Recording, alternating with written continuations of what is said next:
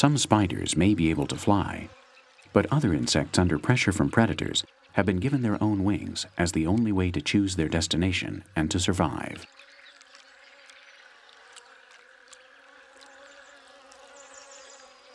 Most of the six-legged species also have 2 or even 4 wings.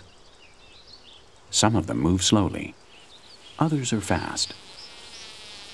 A few of them can stay suspended in air or go backwards.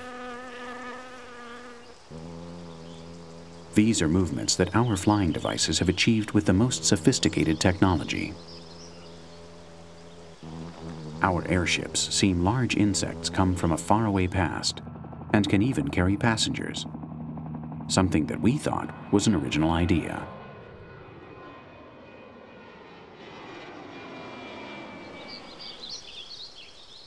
But we must reconsider that.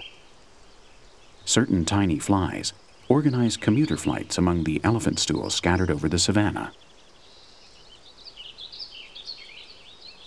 When the flies want to go on the smelly route controlled by the dung beetles, they just get on them as if the beetles were giant jumbo 747s that offer a good and free long-distance service.